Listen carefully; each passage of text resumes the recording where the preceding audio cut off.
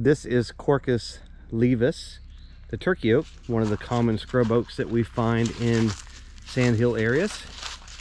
It is one of our red oaks that has the lobed leaves with bristle-tipped lobes.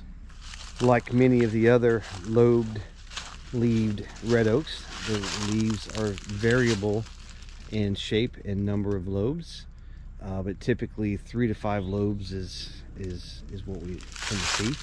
And an interesting pattern that we see, not with every leaf, but with a lot of the leaves, as you can see with this large leaf pointing straight downward, is that many of the leaves are oriented so that the lamina, or the blade of the leaf, is parallel to the sun's rays or perpendicular to the ground.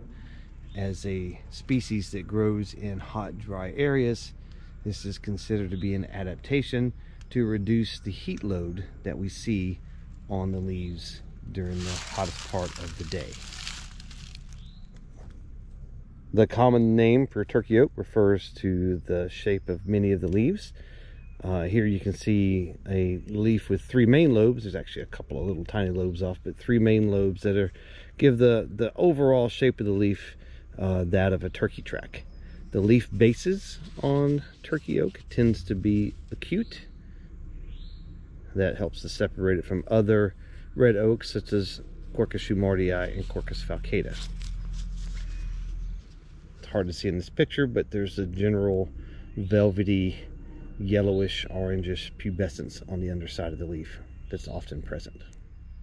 The bark is fairly blocky in nature and texture.